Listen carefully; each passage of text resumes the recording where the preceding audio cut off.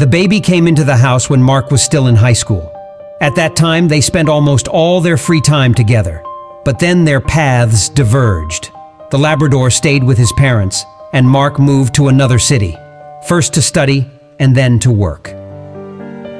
For the last 10 years, Mark and Baby only saw each other during the young man's rare visits to his parents' home.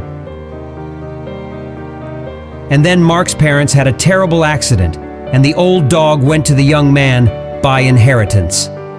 In everyday life, Baby did not cause any inconvenience. A big dog is quite accustomed to living in an apartment and quickly found his place.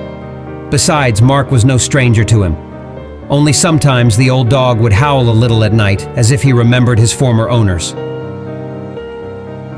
At that time, Mark would just scratch him gently behind the ear. The memories made him want to howl as much as the dog. After 6 months, the pain subsided and Mark and Baby lived as friends.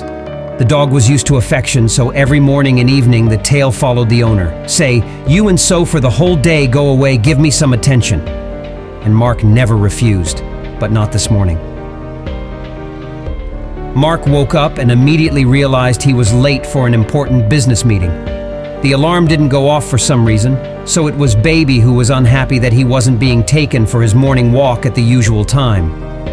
Mark took Baby outside, washed his face, and then headed for the door. Baby followed him out of habit, rubbed his nose in his hand, and grumbled. "Phew, not you. You're just getting in the way. Get out of here," Mark muttered, and Baby obediently went back to his bed, staring at his master a little resentfully.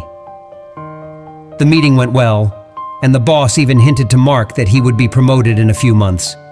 But at the same time, the young man had a heavy heart.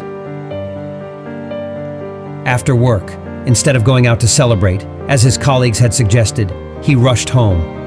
Just as he put the key in the lock, he heard hurried footsteps toward the door.